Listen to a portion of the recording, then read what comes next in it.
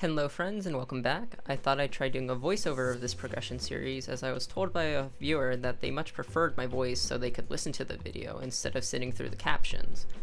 I'd figured I'd oblige and ask that if you prefer this method of presentation that you let me know in the comments. I'm not one to normally ask for feedback or interaction with my videos, but I figured this was a decent enough reason to make an exception. I did it again and let a few weeks of footage pile up again instead of editing promptly like I should be. And that brings us to today. This footage is from the anniversary event that recently passed and includes some more recent footage from the Rise update as well. This anniversary event had a 5-10-15 event coupled with a no boom room, so I finally decided to star on my Thunderbreaker in hopes of making some gains. With the relatively recent changes to Gullix, I no longer have to ring roulette and live in fear of booming an irreplaceable item. I still chose to roulette through my superior earrings, reinforced ring, and solid ring and upgrade them evenly. This was done so in case I did boom, with the few backups I had, I'd be able to have the largest amount of gains without settling at 17 star again. However, I did manage to successfully complete my solid ring to 20 stars, and due to the potential being 30% strength already, this ring is done. My reinforced ring and superior rings did reach 20 stars, but I lost both immediately due to booming, and settled with a 17 star reinforced ring and 18 star superior earrings. Fortunately, unlike my Ghost Ship Exorcist badge, both of those items are replaceable, so I'll eventually work my way back up. After finishing starring on my Thunderbreaker, I went ahead and finished my second Kanna's gear to 17 stars. This was pretty quick as I only had to get to 17 stars on the equips, and I did transfer hammer certain gear at 16 stars to make the procedure faster, and since none of my gear was beyond epic, I lost nothing in exchange. If anything, I saved myself some meso. I am still using a Zakam accessory for my eye slot and haven't found a black bean mark yet, but considering how strong Kanna is and the fact that the Zakam eye is already cubed, I don't think I'll go hunting for a black bean mark.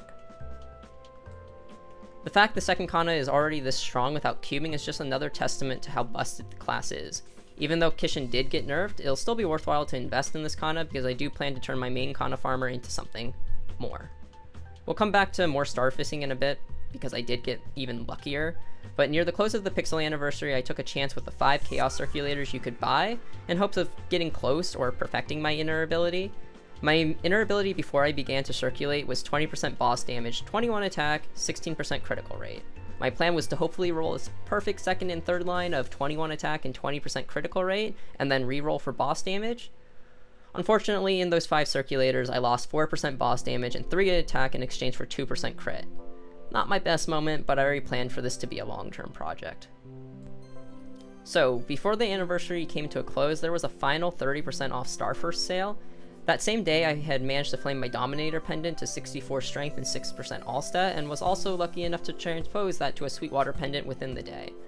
Due to the dinero cost of Sweetwater items, I was encouraged to star the pendant that day. I managed to finish the monstrosity to 22 stars as well, and all within the same day, of course, and I was left with over 6k dinero.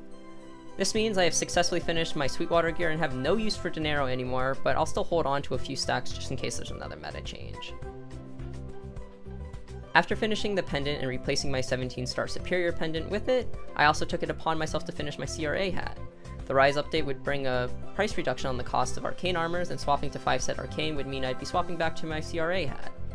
Even though I wouldn't be safeguarding the CRA hat, a no boom room would still be a good thing to take advantage of, and on top of the 30% Star Force event. And luckily enough, my luck had still not run dry, and I managed to 22 star the hat before the day was over as well. Flaming my hat will be a work in progress, as many of my flaming projects are, but I will continue to work on the hat as things progress. I also want to take some time to mention I haven't given up on 275. I'm definitely moving slower due to the Kish nerf, but before that memo even went live, I managed to hit 270, and now the real hell levels begin. Not looking forward to having to make double the amount of EXP for one level, but I'll get through it. And finally, as many of you now know, the Rise update is live, and as mentioned prior, arcane armors went down in price by a drastic amount. I finally got my hands on my arcane umber gloves, shoes, cape, and shoulder. I won't be equipping them for a while, unfortunately, as I need to star, cube, and flame them before they outclass my Abso gear. One good thing is that since my Absos are only 17 star, they straight up trump them at the matching star. But even with this said, I have enough droplets for a backup, so I'll attempt to go a bit higher on my arcanes. But again, I'll only be starring on events to save meso since I'm not struggling to clear my bosses at the moment. And on a final note, there was a really small cube sale, and when I mean small, I mean small. It was only a 15% sale, and you could only buy 75 of each cube. With 150 cubes total, I attempted to get a better roll on my new Sweetwater pendant. I was sitting at 26% strength on it before the event started, and by the time I finished using my cubes, I had lost 3% strength. You don't always win them all. With all that said, hopefully this was a quick enough video and you've enjoyed it. Thank you for watching, and I'll see you in the next one. Bye-bye.